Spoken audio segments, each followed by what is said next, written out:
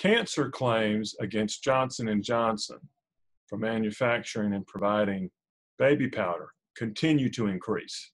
Recently, a German company called BASF settled its claims against its company for contaminated baby powder for approximately $72 million.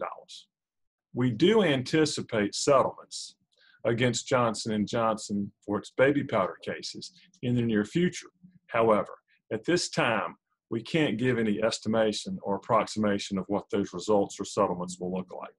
This means that if you've suffered ovarian cancer, endometrial ovarian cancer, or mesothelioma, and you used Johnson & Johnson's baby powder in the past, you should give us a call and let us investigate your case immediately, or contact an attorney who handles these cases and have your case investigated as soon as possible.